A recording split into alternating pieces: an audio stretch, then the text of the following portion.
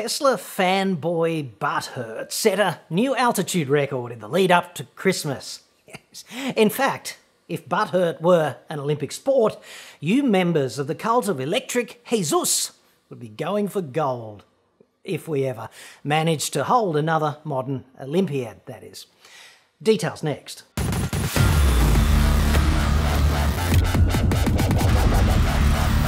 I'm John Cadogan from AutoExpert.com.au, and I get new cars cheap for buyers here in Australia. Website for that, obviously, or you can click the card that's on screen now. But in today's report, part one of my response to your most entertaining feedback. Thank you sincerely for hating my recent Tesla is doomed video. Currently hated by 21.2% of you as I sit here on my increasingly corpulent ass presenting this package. My near-term hate target is of course 25% hates on average, but I can never even come close typically, so thank you for the leg up there. Almost 3,000 comments too in under a week and overwhelmingly negative, which is just the way I like it. Galileo probably felt this way now that I think about it. I imagine Galileo posting his epic video, Pope Wrong, Earth Really Not Centre of Universe, and then just being, deluged by a tsunami of faith-based hate in the comments, which is essentially what happened to Galileo, just without the modern tech.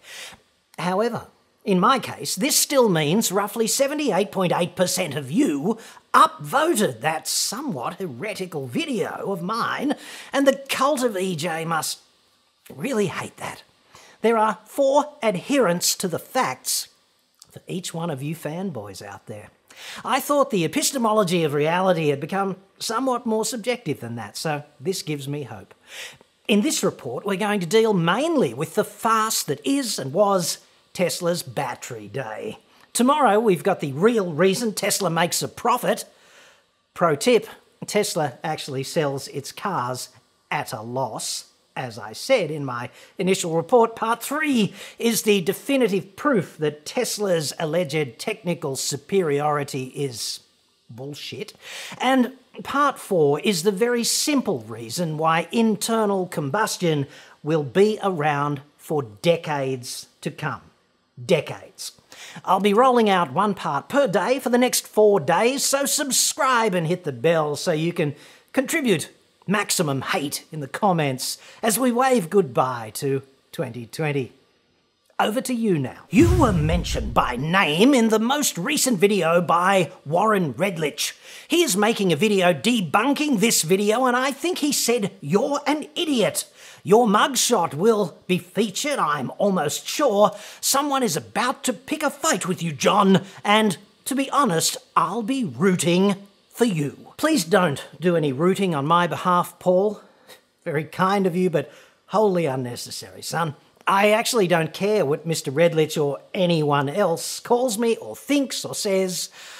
I am in emphatically the wrong job to give a shit about things of that nature. According to his LinkedIn profile, Mr. Redlich is a real estate agent with a law degree in Florida. So 3 from 3 there, and now he's a YouTube tech creator seemingly obsessed with the Electric Messiah and his sundry activities. So on balance, it's probably not gonna be a fair fight. I laugh every time I read this guy's channel, Expert LOL.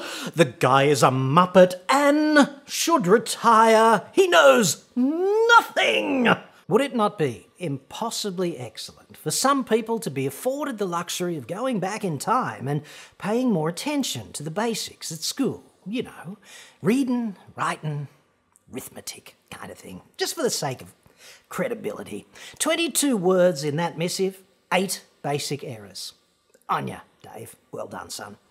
That's some high-yielding linguistic upfuckery. I think you'd agree.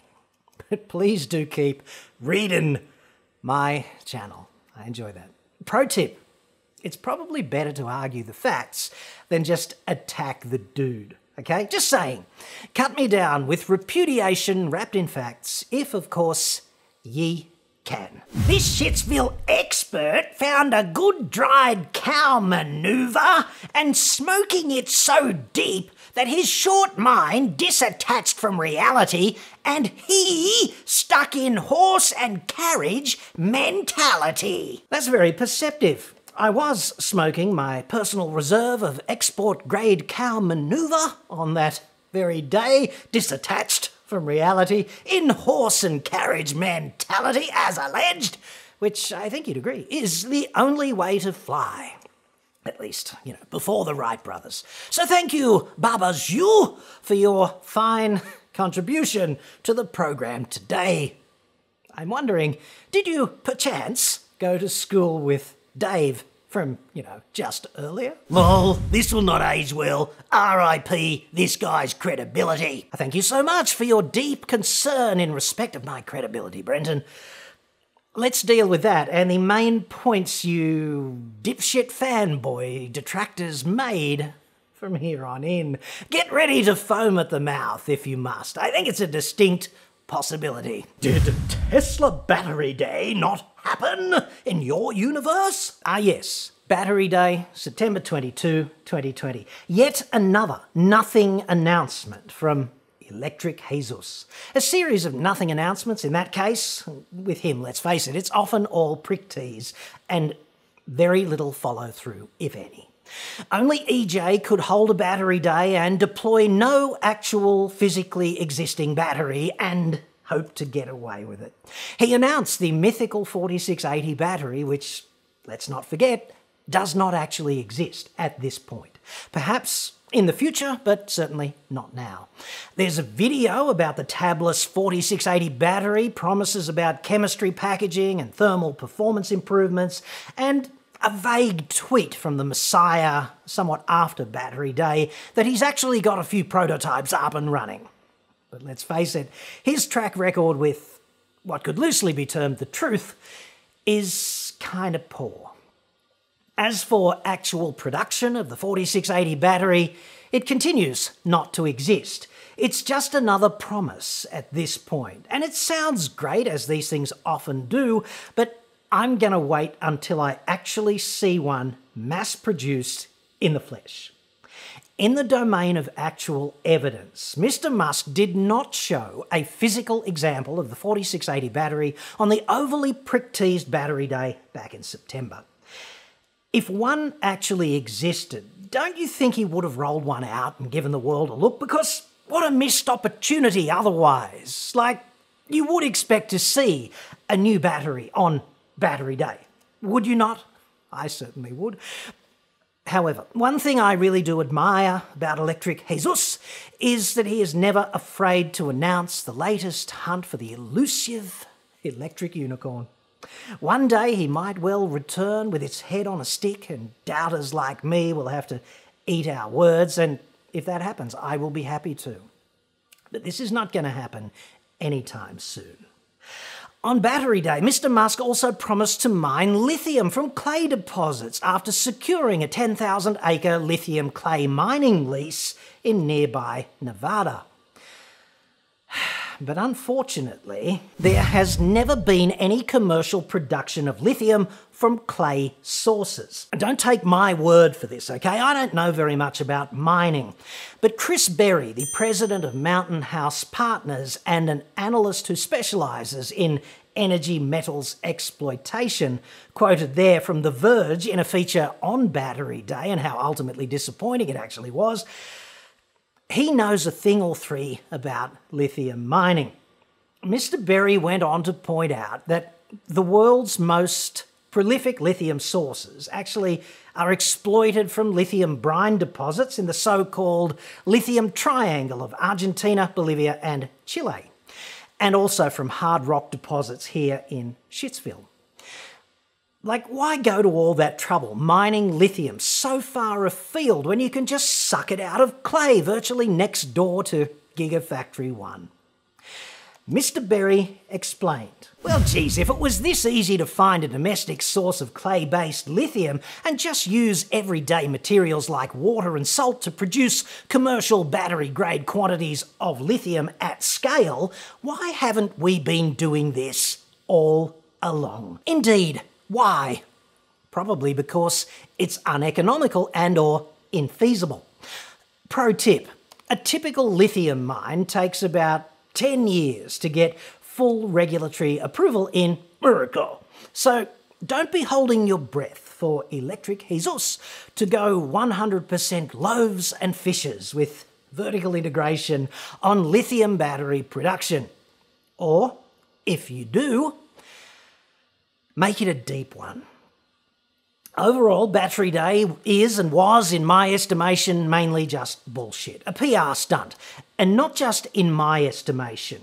Here's a vertical integration Sermon on the Mount from the big guy himself on Battery Day. I mean to be clear, I would not like to say that it's totally working. It's close to working, but it's not even now at the pilot plant level. It is close to working well, I could say. It's fair to say probably it does work, but with not a high yield. So, at best, trying to be infinitely charitable here, turning the other cheek, the better to inherit meekly. Lithium from nearby clay is a firm possibility of a definite vertical integration, pie in the sky, maybe in a decade or so, at best, if we're really lucky.